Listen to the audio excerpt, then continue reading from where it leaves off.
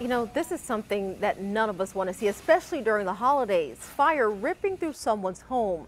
This is in the Normandy Estates area. JFRD posted this video on his Twitter page. All of those heavy flames you see there, they caused a portion of that home to collapse. On your side, Troy Kless is live in front of that home on Emily's Walk Lane.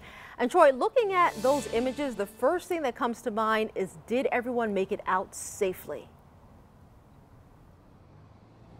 Thank you, Keith. And yes, the answer to that question is everyone did make it out safely, but a scare initially this morning. A man that lives here says that he could hear his grandmother screaming, and that's when he woke up and noticed what ended up being the fire at this home here and on Emily's Walk Lane. So he says that it happened around 8 o'clock this morning, and they're not exactly sure what caused it just as of yet. But flames, as you saw in that video earlier, were coming through the roof of this house, and there was smoke showing from the second floor.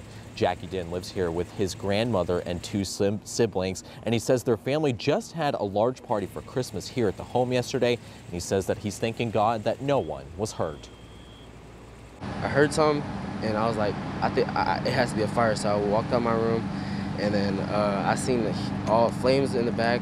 So I just ran out, went to my neighbors, asked them for help, and then they called 911, whatever. We tried to spray it down, and then we couldn't do nothing else.